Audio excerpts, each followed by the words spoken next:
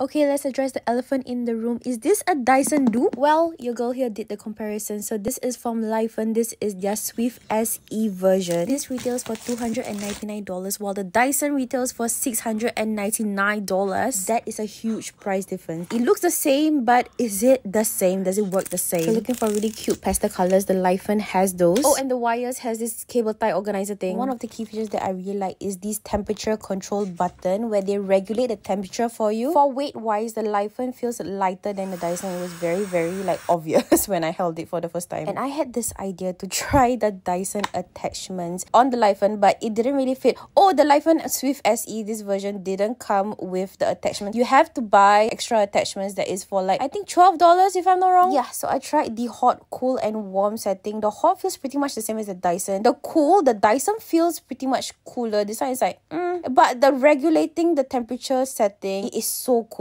I really do appreciate this function on the Lifen. So I'll choose the Lifen for this regulating temperature, but it did take way longer than I expected. Obviously, if I'm not lazy with the temperature, I'll pick the Dyson, but I tend to forget when I'm styling my hair with the Dyson. So is the Lifen more worth it than Dyson? I would say in this economy, definitely is $299. But if you want the moolah and the experience, I still prefer the Dyson. I can't deny that it dries my hair faster and it also comes with attachments. So it's up to you guys. What do you guys think?